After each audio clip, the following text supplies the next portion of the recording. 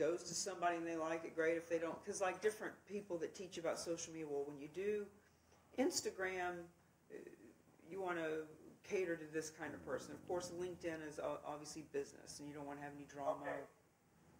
You were muted, but we are streaming up live now. Good. I'll give you a countdown. So we are streaming. 5, Yeah. 4, 3. Hey everybody, CamiBaker.com here. I am super excited to be streaming live on Facebook Live with the Happiness Jungle TV show. And this is new technology for us. We are so glad that you are in our beta phase of it. So we're going to get started here with my guest, Tyler Gates, in just a moment. And when we get started, we're going to start just like we're doing a TV show, and then we're just going to roll right with it. So you're going to watch us as we are filming the TV show live, and then it will be edited and actually used as a TV show in about a month. But you get to see it live here.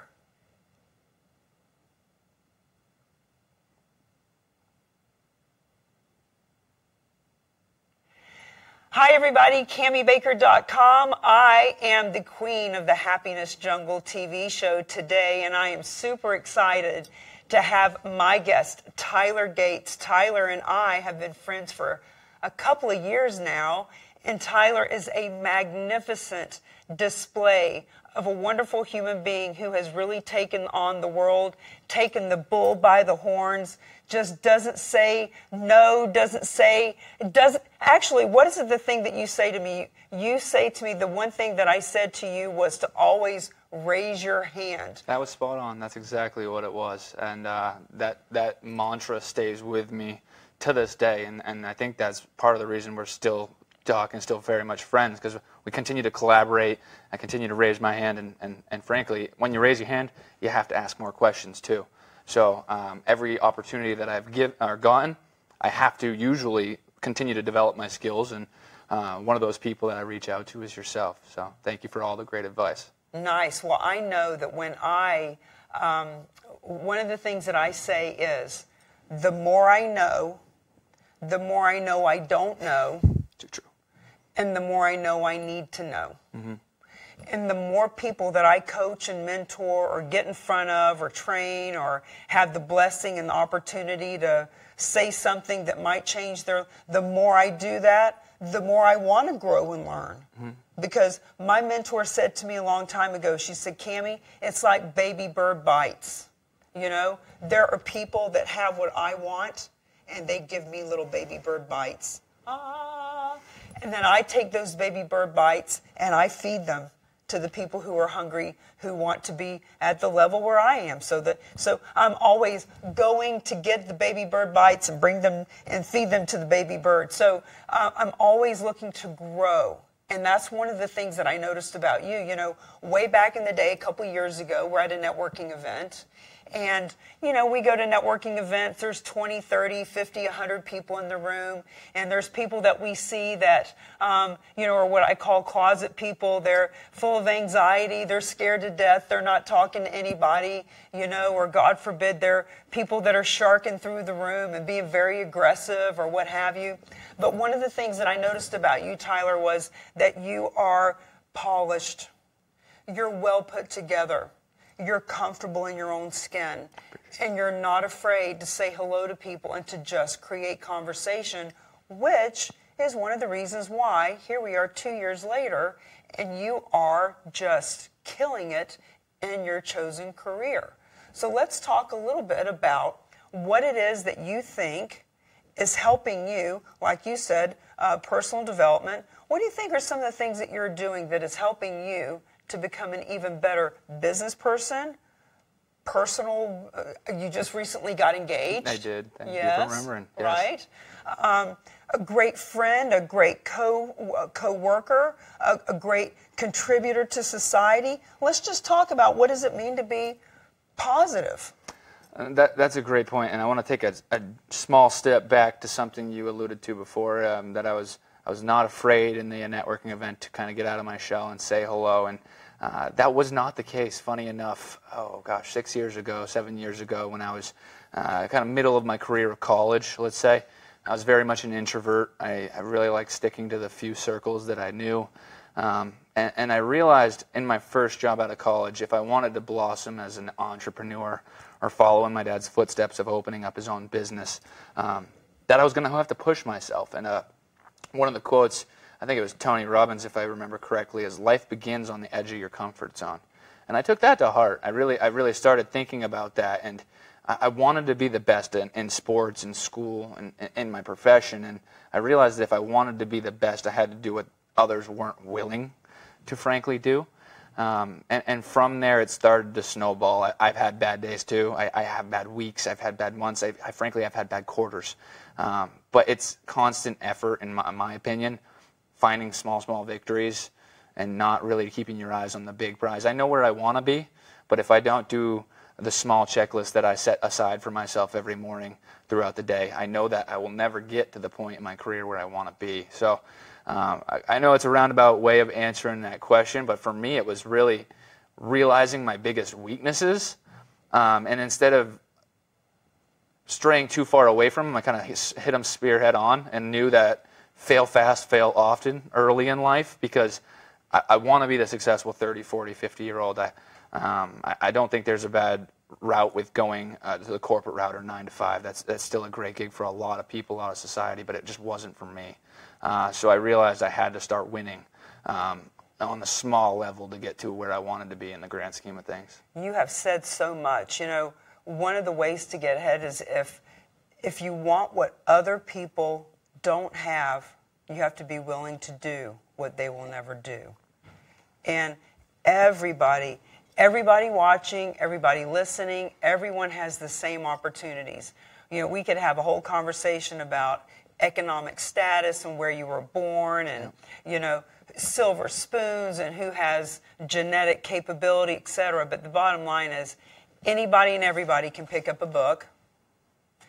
Anybody and everybody can ask the right questions. Anybody and everybody can start to say, you know what, I really want to do something more with my life. So you mentioned Tony Robbins. Yep. And, you know, Tony Robbins has had a big effect on a lot of people's lives.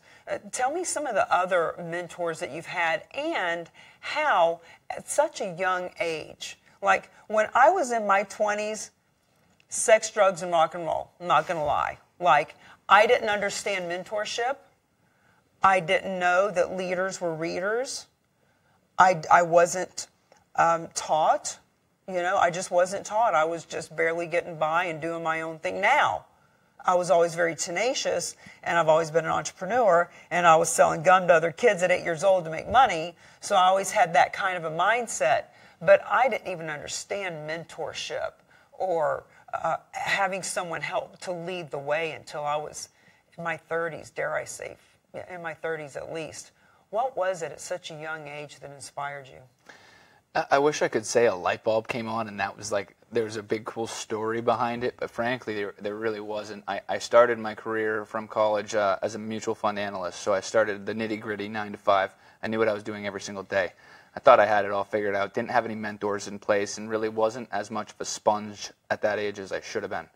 I came to Edward Jones, 3 years ago, and that's really where I started to blossom. They have a great training program. They really started to help you understand your why, your purpose in life, and then help you build a practice around that why. And I know one of the reasons we continue to get together for me is personally cause marketing. I'm very involved in the community and very involved in the town. And knowing some of these things and being at Jones and having a few mentors, really my first mentor that I had, his name is David Trainer. He'll probably never see this video.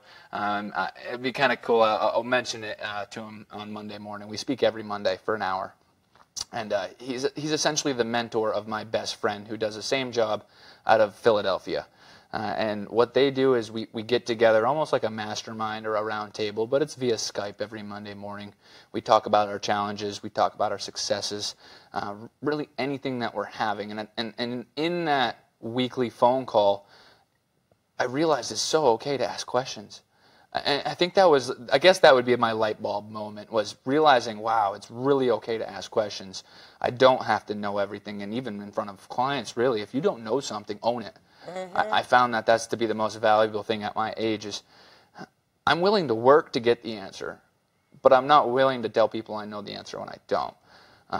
And I've really started to read more. That's one of the healthy habits I've been trying to create. It's still very difficult for me. I find myself listening to more audiobooks in the car than sitting down and reading, because time blocking was one of my biggest weaknesses early on. A book that's really starting to help me now is The Power of Habit. I've kind of reshifted a lot of my mind frame on how I operate my business. It's actually freed up a lot of time in my life. There was days I was going into the office at 6, and I'd work till 10 at night, and I'd look back at my day, and it was super busy, and I got a lot done, I guess. But then I look back and I go, what did I accomplish today? Well, there's a big difference in busy and productive. Exactly, and some days I had a hard time deciphering between the two. So I've really been focusing on the last couple of months on developing my habits in a healthy way, and my days have gotten easier. Life has gotten better. I've worked less hours and gotten more accomplished. So I guess books, one, and just learning from anybody. I use the word mentor almost daily, and I call my best friends my mentors. I think you did that earlier too. You're like, well, mentor, well, a good friend. I learn from everybody. There's an opportunity almost around every corner. Do I have a specific one? I'd say that'd be my mentor in Philly, David Traynor. Outside of that, I just learn from anyone I can. Well, you know, it's funny you mentioned this David Traynor. You said he may never hear this video, but yes, he will. Yeah. Because first of all, we're on Facebook Live right now. Yes. And second of all, one of the tips that I like to give people is always give a shout out. Give people props. You get your hair cut and your hair looks good, give your hairdresser a prop. You know, you have a great meal, let the person know. Do it on Facebook Live. Do it on, send a post on LinkedIn, whatever that looks like. Because people don't get acknowledged nearly as much as they could, right? And so when we are really cognizant of giving people a shout out and letting them know, because here's the thing, also as a strategic business networking strategist like myself, when you let that person know, hey, I gave you a shout out on that video, he is going to want to share that video because it makes him look good. Mm-hmm. And he wants other people to hear that. And guess what? When you've given a shout out, not only from your heart, not only did you feel good about doing it, not only does he feel good about getting it, but when he shares it, now you are seen by his people. You know, so it's all a fun way of marketing and a whole different kind of way of really being able to share. Mm-hmm. One thing I think of when I think of that is just give before you get. And that's a small, subtle way to give before you get. And that's something I try to embody. And I've kind of taken that to one more step further and give, get. Because a lot of people have taken on that mind frame, the giver's gain philosophy.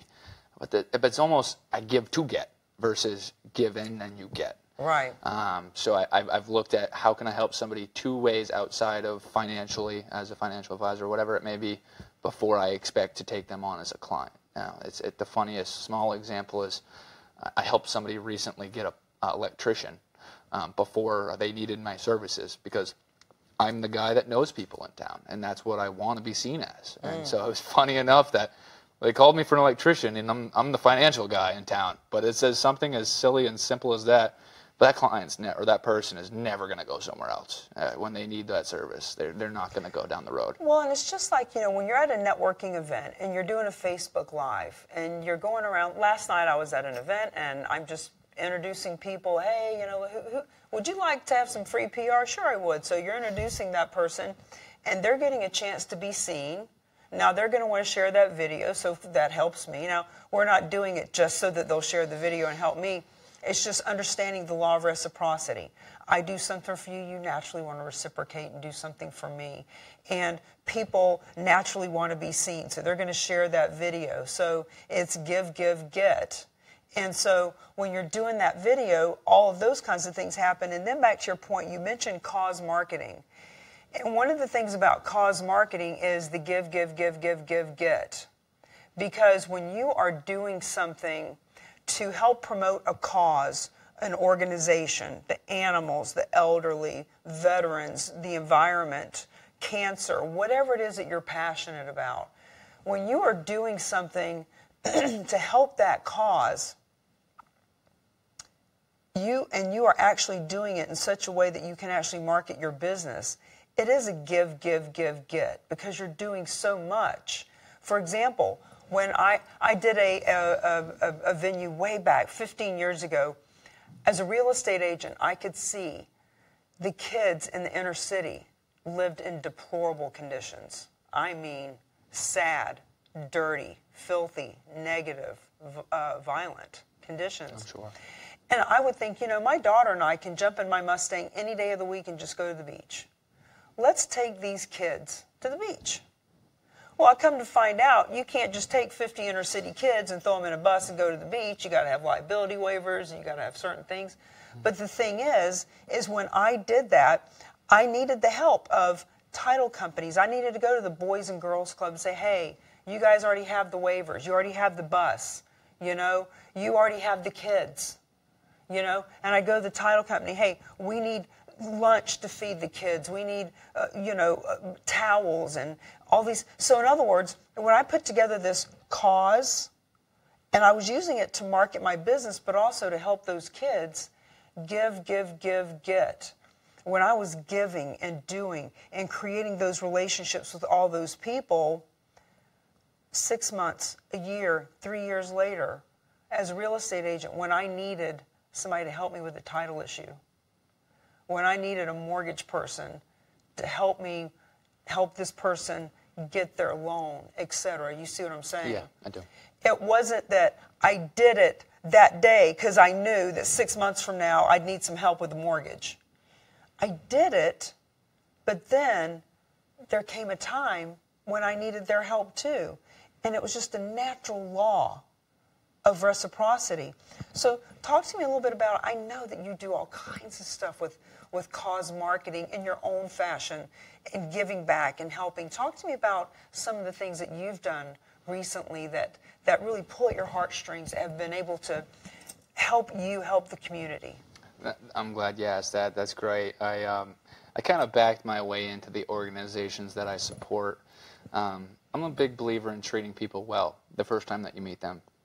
And if I can get behind your organization as well, obviously I have to be very passionate about the cause that I'm supporting, but it's really big. I'm a big believer on how you treat somebody in the first interaction. So being new to Woburn, I prospected businesses. I cold called on people. I dropped by and said hello, and a lot of those relationships were make and break it at that point for me. Well, I don't know how you treated me with respect or not.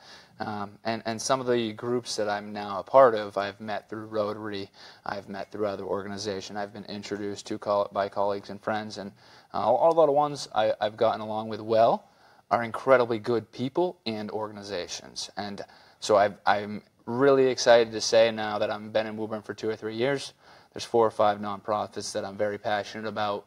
I go to a lot of I go to every annual meeting or annual celebration. I support in different roles. Coming up this week, actually, it's going to be a busy week. We have Social Capital, Inc. It's a great nonprofit in Woburn, started by David Crowley.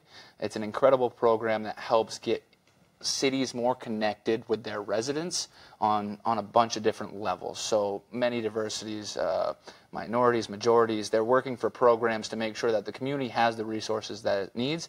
And I believe it's between 6 and 8 communities that they serve currently right now, in addition to Woburn. He's a great guy I met through Rotary. I'm going to be co-emceeing an event this Thursday for a lunch.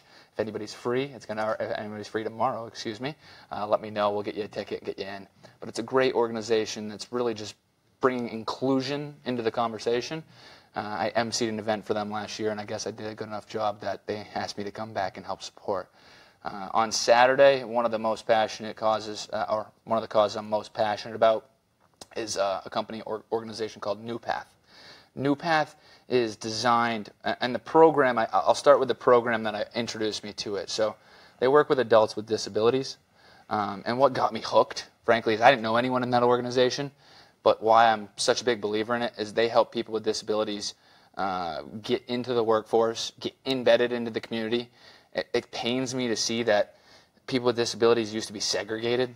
Go to this adult daycare where you work for 5 cents a piece or whatever it may be, and then after 5 o'clock you're allowed to go home and be back in, but you can't go anywhere from home to work. And seeing what they created for a program which was called Job Camp. These individuals that felt that they were ready to explore the working world went through, I believe it's a 9-month regimented course every Friday. They go to class for a few hours. They work on interviewing skills, money management skills, time management skills, and they partner with people in the community to get them out there into the working world after. It's incredible. Like these, I want to call them kids, these young adults are unbelievable workers. They're just misunderstood in many instances, and they have a lot of skills. They just might not have the skill set that we would have been looking for initially, so we just got to find the right job for them. Once I saw that job camp and to see the smile on 25 new workers out there in the community, I was blown away. They do a lot more than just the job camp. They do adult daycare services or in-home residences for more severe cases. But it's just an unbelievable organization. Dan Harrison's at the helm. Brett Riley is their marketing director. I've become really close with Greg Morrison. They're all great guys over there, and so it's really easy, one, to be a part of the organization, and two, to roll with that circle, because they make me a better person every time I step into the room. Well, and anybody who's watching, and right now, people that are watching live, or people that watch this a month or a year from now, make sure that you reach out to Tyler, to myself, to find out how to get connected with these different organizations, because you're pulling at the heartstrings of some people that are like, wow, that's a great organization that I'd like to be. It really is unbelievable, and if for some reason it pulls on the heartstring enough, get a hold of me quickly, because we're having a wonderful walk the walk. It's a walkathon. It's a 1-mile walk this Saturday at noon or at 11 a.m. at New Path headquarters. This is their biggest fundraiser for the year. Last year it raised over $100,000 for them. Wow. And this is a really critical part of their funding to make sure these programs kick off smoothly and continue to run. So I would very much encourage people to come by. Just have to walk. There's no financial commitment, just to check it out, see what's going on, be a part of the community. That night, we're going to back-to-back fundraisers. My fiance, God bless her, and that's why I'm marrying her. She's amazing. She supports all the causes that I support. She goes with me, and she really understands that I work hard for my business early on to be where I want to be. So we're going from that to a dinner, which is another great organization, the Children's Dyslexia Center in Woburn. Met a great bunch of people there. Joyce Gillis is at the helm over there. Pam Giannades is a colleague of mine that I got to meet a little over a year ago, and I've gotten a little bit more in touch with their organization as well. I don't support them as much as I do some of the others from a business building standpoint. I sit on advisory committees to some of the other organizations. Children's Dyslexia Center is just a great organization. I'll go to their golf tournament every year. I'll go to their dinner. Well, and it's fun. And when we talk about cause marketing, think about all of these organizations that you're a part of. As a financial advisor, as someone who counsels people on their finances, this puts you in touch with so many people that can use your services, and it's not coming at it from a place of, walking into a networking event. Hi, I'm a financial advisor. Would you like to sit down and talk about your future, This is about being able to bridge the humanity gap. That's a great point. This is about, when I talk to different organizations about using cause marketing, their limited thinking is, well, I already volunteer, or fundraisers, or I donate 10% of what I bring into said organization, or, I help out at the soup kitchen.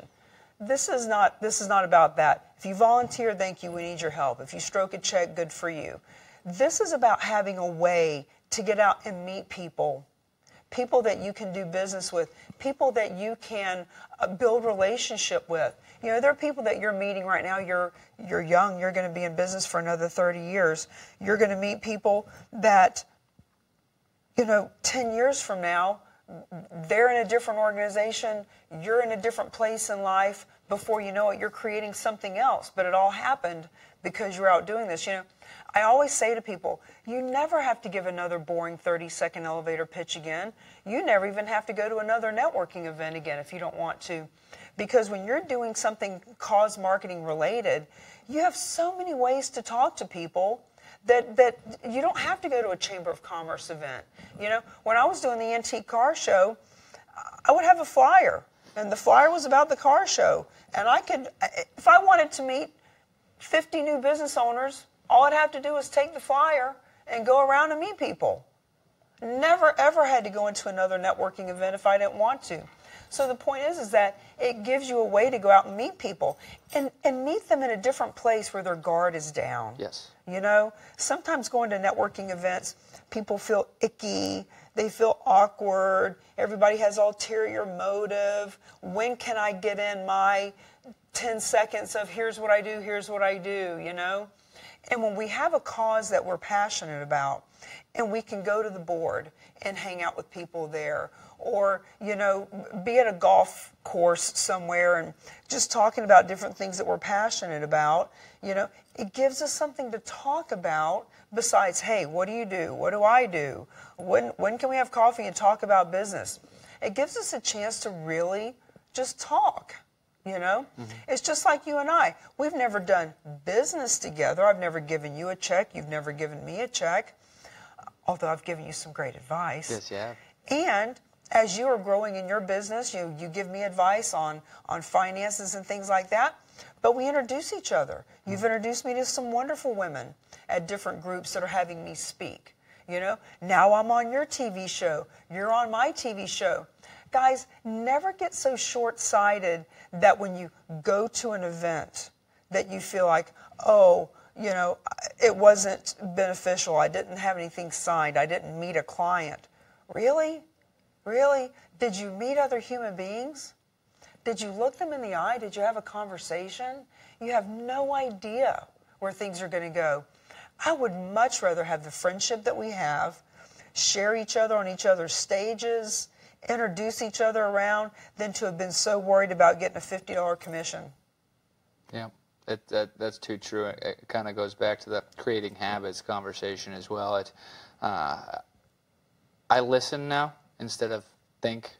So habits are, from what I've understood, habits are created, or there's three parts to a habit, right? The cue, that bulb goes off, then the activity, then the reward.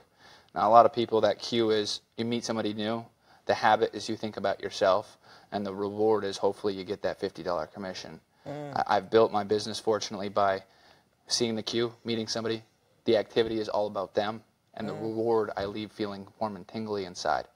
So I've been thinking about my life in those few aspects, and what's the cue, what's the reward, and how do I change the activity?